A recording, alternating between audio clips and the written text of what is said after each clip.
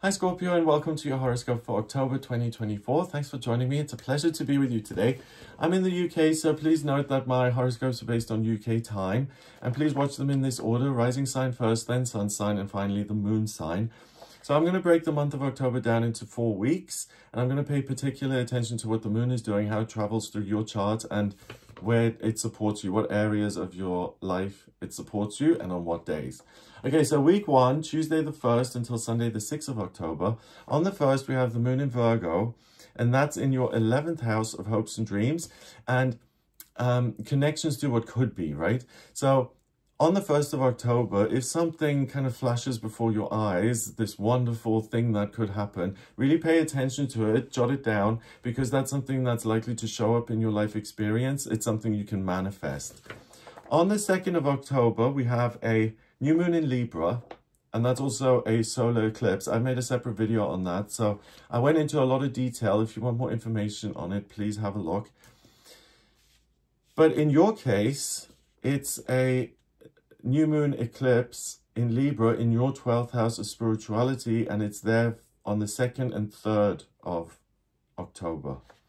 And Libra is a bridge, and for this to happen in your 12th house, really connect you to your higher self. So if you've never had a spiritual awakening or a breakthrough, or you felt like you've got some message for source, even though you've asked several times, this eclipse is something that's really going to inspire you in terms of what you can do in your everyday life to heal certain things that don't work for you and to replace them with something completely different. So if you have a spiritual practice, meditation, chanting, whatever, swimming, going out in nature, yo-yo playing, I don't know, it could be anything that gets you in the zone. Please do that around the 2nd and 3rd. You'll get really useful, concrete guidance that when you implement that, your daily life could look very, very different as a result. On the 4th, 5th, and 6th of October, we've got the moon going into Scorpio, and it goes into your sign in your first house of self. Venus is also in Scorpio in your first house. So the 4th, 5th, and 6th is great for you, Scorpio, in the sense that you're going to feel like things are going your way. You feel like you're yourself. But any of the things that have to do with creativity, healing, using your intuition are going to be heightened. And if you work as an artist or as a psychic or as a Reiki healer, then please use the 4th and 5th and 6th to either do your best work or to record your work or to keep some record of it, because it's going to go very, very nicely on those days. So in the first week, the moon touches houses 11, 12, and 1. So 11th is hopes and dreams, 12th is spirituality, and the first house is you. So it's really about you being given something here in the first week by something bigger and invisible that says, hey, wouldn't it be nice if this could happen? Or first of all, this is something that could happen in your life. And you then integrating that and feeling more hope for the future and saying, hey, listen, if I work towards this, it can actually happen. So I think the first week feels you leaving very informed and very empowered and optimistic about the future. Week 2, Monday to Sunday, 7th to 13th of October. We start this week on the 7th and 8th with the moon being in Sagittarius.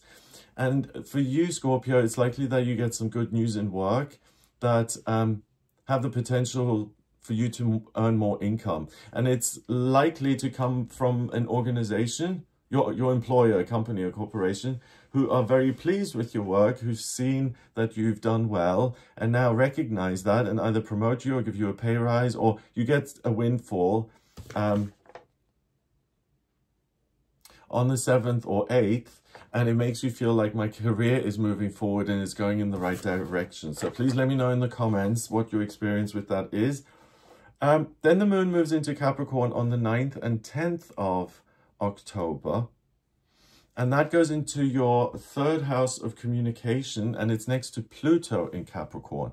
So you may start to look at certain things that you want to unlearn, certain things that you've given kind of mental space to and that you've taken as truthful. And you may realize that some of those things weren't truthful and you're able to let go and replace them with better beliefs. So that's interesting, because that if you have negative self-talk, you can become aware of that and let it go. Or if you've been told something by another person and you've always kind of stuck to that and believed it, something may happen where it turns out that that was actually inaccurate and not true. So if that happens, it's something being exposed. Really then believe the expo and don't do mental kind of gymnastics around it. Also, on the 9th of October, we've got Jupiter, the lucky planet, that retrograde until the 4th of February 2025. The outer planets spend about 6 months in retrograde. And when it is retrograde, the energy is kind of expressed within you. When it's direct, it's out there, right? And in your chart, Jupiter is in retrograde in Gemini, 21 degrees, in your 8th house of institutions. So that's really great because it means that when it comes to any of the governing bodies in your life, you know, the taxes and your landlord and employers and probate and all these official things, you'll be able to deal with those better here in October, but you'll be able to deal with them more effectively over the next 6 months.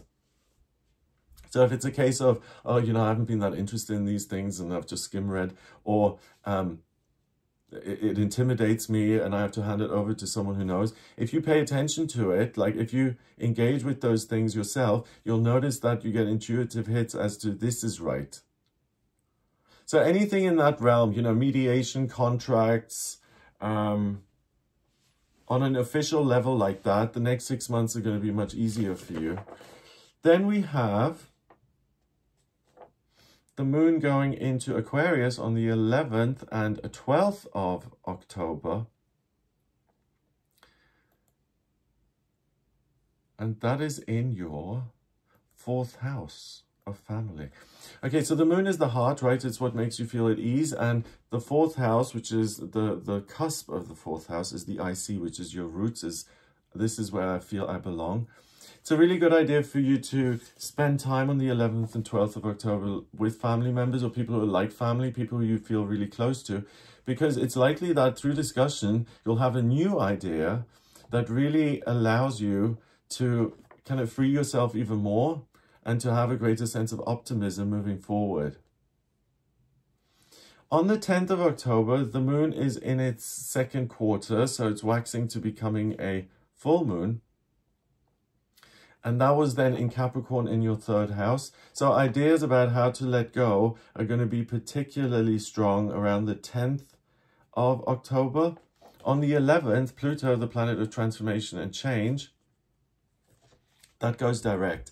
Pluto in Capricorn at the moment is really important. I made a video on this at the beginning of the year in January because Pluto went into Aquarius in January, and it's going to stay there pretty much for 20 years, right? The only time now it retrogrades back into Capricorn is now from September till the 19th of November. And I think Pluto in Capricorn isn't such a good fit because it's about unraveling things.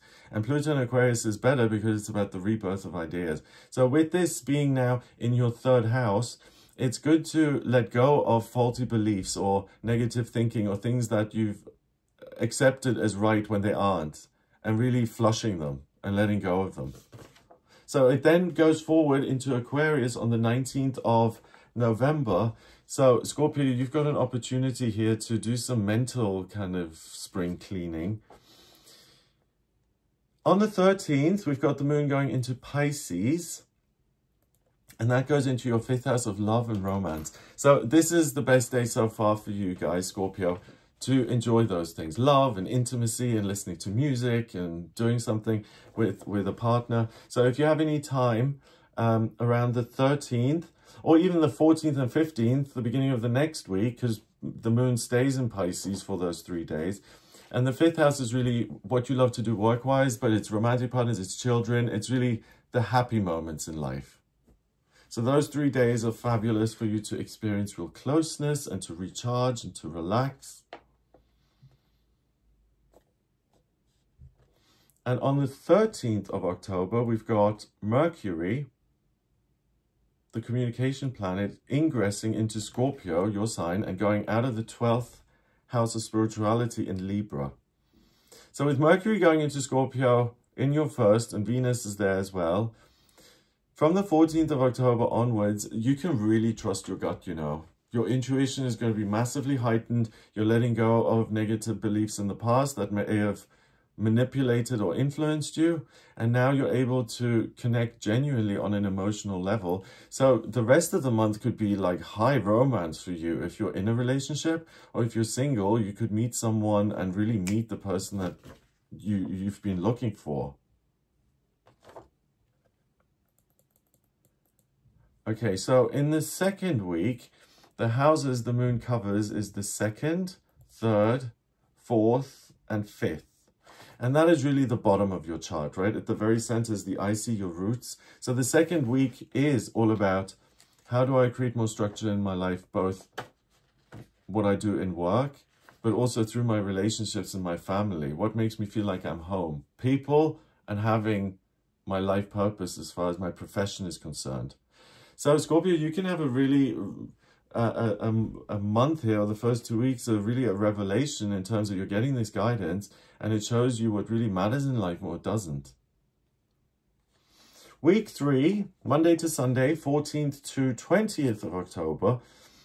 On the 14th and 15th, the moon is still in Pisces in your 5th, but now it's in between Saturn and Neptune. So again, working creatively, having some sort of spiritual breakthrough where you're able to acquire a faith because you feel something for the very first time. All of that's very possible. So if you're someone on a spiritual quest or mission, really use the 13th, 14th, and 15th of October to really like meditate or to spend a little bit of time on that. Then the 16th and 17th of October, we've got the moon going into Aries, and it goes into your 6th house of work. And really, these are the best days of the month for you to take charge of everything that needs doing, get loads of errands done, but also to find a way to have more control in your work and to get things completed in a pace that's much faster than usual. And on the 17th, we have a full moon in Aries. So the full moon is when the moon is fully lit up, and it celebrates the completion of its 28-day cycle and lets go. So you can channel all that Aries energy into your working life, particularly when it comes to the structures of your working life. So if you want to change your hours, or if you want to be transferred to a different office, or you want to go self-employed, you really have the oomph to kind of say, yes, I'm doing this now. Also on the 17th, we have Venus ingressing into Sagittarius. And that goes into your 2nd house now. So Venus in Scorpio really put you in touch with your own feelings and allowed you to make a fresh start based on those. But now in Sagittarius, the adventure is, hey, I want to do really well in work, and I want to create some material abundance and prosperity. So from the 18th of October, I think your work and particularly the pay is going to be very important. So look out for things that you're getting in terms of how can I create more freedom? Could I do this by myself for more profit? All of those things, if you consider them and then implement them, you could look a lot, you could have a much better plan in place by the end of October than what you had at the beginning. Okay, so then we've got the moon going into Taurus on the 18th and 19th. And again, this is beautiful for relationships and intimacy, and also thinking of doing something nice for your partner if you are in a relationship. That's like a thing, like planning a picnic, or flowers, or just giving them a gift that they kind of, they saw when you were like window shopping one day and they really liked it. Actually just surprising someone with that. You're emotionally very connected, and the physical connection is also likely to be great. So the 18th and 19th, if you're in a romantic relationship, like take these 2 days to spend as much time as you can. I think you'll have a delightful, marvelous time. Then on the 20th, we've got the moon going into Gemini, and that joins Jupiter in your 8th house of institutions. So the moon in Gemini really, it again, makes it very easy for you to deal with officialdom and red tape. And if you tackle that, contracts, mediations, lawsuits, tax discussions, devote yourself to that, and you'll be able to come to a better than expected resolution by applying your own kind of understanding of that. The houses that the moon covers in week 3 are the 5th, 6th, 7th, and 8th. So now we're at the right-hand side of your chart, and it's very much about what am I looking for? What haven't I got in my life yet? in terms of love, in terms of my daily routine. Why is that the way it is? Why can't I have a better one? And also the connections I have with public groups and organizations and people I collab with and employers. So this is really very much about outward and bringing what you love to do with the right fit and putting them together. So in week 3, I really think you can kind of tailor your own life to suit you much more. Week 4, Monday to Wednesday, 21st to 31st of October. So this is the last week is 10 days, right? On the 21st, we have the moon in Gemini.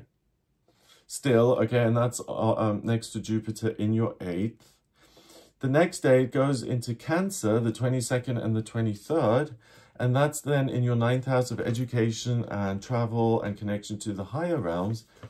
And I think that you are frustrated with, there's potential that if you have a trip planned or something that is delayed, or if you were going to start a course that might be delayed, or something that makes you a little, oh, this is inconvenient. So around the 22nd, 23rd, just give yourself a little bit of extra time and don't expect everything to go 100% smoothly. It may be a bit of a delay or a letdown. On the 22nd, the sun goes into Scorpio, and it does that obviously in your first house. So happy birthday, Scorpio. But now it's next to your transiting midheaven and Mercury. So not only do you have this vision for how do I create more income for yourself, you really start to know in your gut what the options are for work that would be more suited to you and what you like. So any Scorpios who aren't particularly thrilled with their current employment or self-employment, you're able to either adapt it and tweak it so that it does work, or you're able to move into something else. Or you get the idea of, this is what I could move into and it would be great. Let me actually go do it. Okay.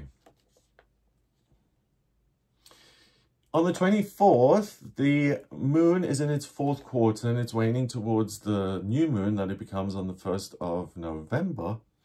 And the moon here is in your 10th house in Leo. And that's really amazing because I think you'll understand and notice here what hasn't been fair in your work and where you've been overlooked or where you've not been treated fairly, and whether you want to accept that or not, or whether you want to make a change.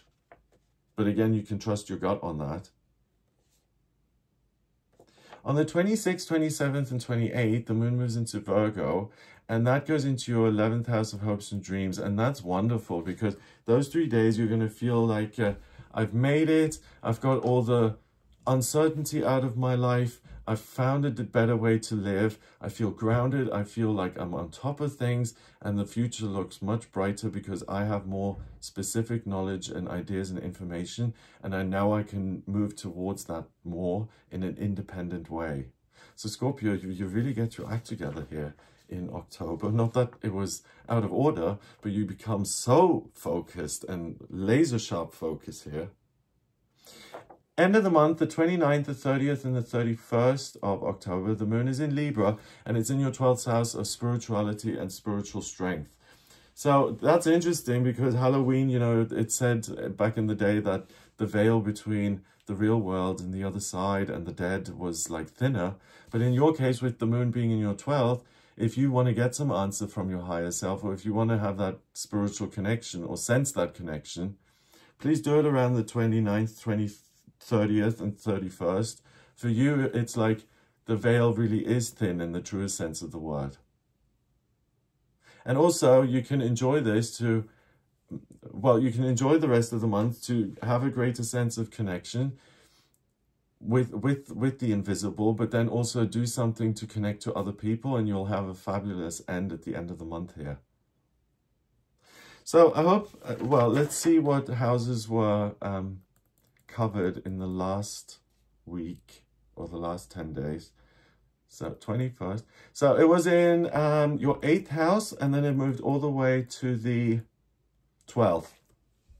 Okay, so the top of your chart and very heavy on quadrant 4. So what do I belong to? What's kind of not worked for me? What do I want to do in my work moving forward to realize my hopes and dreams that Spirit has kind of delivered to me? So it's about, yes, not just getting your act together. It's about getting very clear on this is where I'm going. No one else can do that for me. I'm happy with it. I'm certain about it. So I'm going to go do it. So it looks like a great month for you, Scorpio. I hope you have a fabulous time. If you would like a personal reading with me, please get in touch via my website. It's gregoryscott.com. On the front page, click on book your reading to order your reading with me. And in my personal readings, to draw up your chart, I need your place of birth, date of birth, and time of birth. If you don't have the time of birth, then order a chart rectification with me, please. I work that out manually. Have a look at some of my other videos, please. The new moons, the full moons, the eclipses. And I also am here every day. I do a daily tarot reading. So if you want to be part of that, please become a member of the channel. It's not expensive. And there's a daily video for you to watch. I hope you have a wonderful October, and I'll speak to you soon. All the best.